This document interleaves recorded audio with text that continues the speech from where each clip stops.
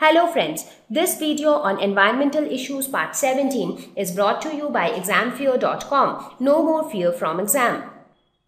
So now the next objects which are used for increasing crop productivity, that is insecticides and pesticides. Now with manures and fertilizers, what we try to do is we try to improve the quality of the soil. We try to provide more nutrient to the plant so that the plant can grow well, the plant can give more productivity. So that is our motto. But when we talk about insecticides and pesticides, our motto is different. We don't want anything to harm that plant. So we want to protect the plants. That is the motto. So that is why we apply insecticides to protect the plant from insects. We apply pesticides to protect the plant from pests so that the crop productivity is not harmed. Now, these insecticides and pesticides can kill non-target organisms also. So that is one demerit. Now, why do we give insecticides? For example, let us suppose this is the plant. Okay, and we are spraying insecticides on this. Why are we spraying insecticides? To kill the insects which are harming this plant. But sometimes what happens is this insecticide, because insecticide is nothing but some poisonous substance which can kill that particular insect. Now sometimes that poisonous substance might be poisonous for some other organism also. So that means it can kill non-target organisms as well. Excessive use can lead to soil or water pollution again. When we spray it on the plant, it will directly or indirectly it will go to the soil. Now once it reaches the soil, it can pollute the soil because they are nothing but harmful and poisonous chemicals. So when these chemicals reach the soil, it is going to affect the organisms present in the soil. It might affect the composition of the soil. It might affect the soil texture. So the soil quality gets affected. So this leads to soil pollution. Now once poisons reach the soil, it is very easy to reach water as well, because whenever there is soil erosion, the soil gets carried away and it reaches the water bodies and cause the water pollution.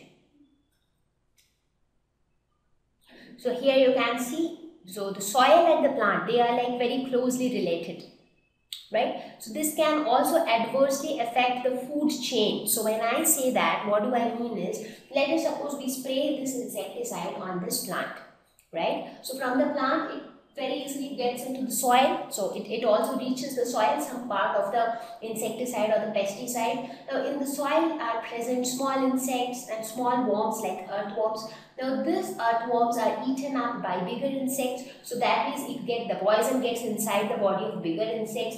These insects might be eaten up by birds. So the poison actually enters the food chain from one organism to another organism.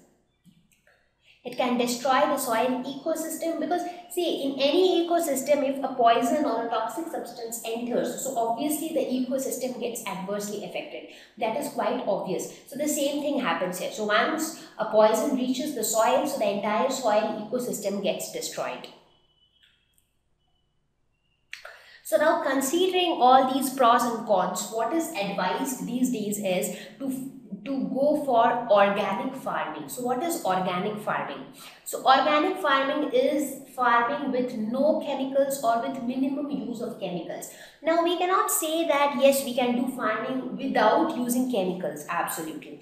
Well, that is possible. I don't say that is not possible, but looking at the kind of requirement which we have in terms of crops, so the amount of production which we want, so we have to achieve that also. So considering that, sometimes minimum use of chemicals is required. But what we can do is we can avoid using chemicals as much as possible. So this type of farming is called organic farming. So you would have observed in your neighborhood that if you go to buy some organic vegetables or organic fruits, they are pretty more expensive when compared to the normal fruits and vegetables. That's because the normal fruits and vegetables are with the help of insecticides, pesticides, etc. So they might have those chemicals inside them, but in organic farming you are safe. So they are all done without use of chemicals. So maximum use of manures in organic farming, because basically manures and fertilizers, they do the same thing, just that fertilizers being strong chemicals are a little more effective than manures. healthy cropping patterns. So the way the cropping is being done, for example, in one season one crop is grown, again the other season some other crop is grown, so that they both complement each other. So some proper cropping patterns are being followed so that crop productivity increases. Thank you. Please visit www.examfear.com to watch more educational videos with a better experience. Please do not forget to like and subscribe to our YouTube channel for latest updates. Thank you once again.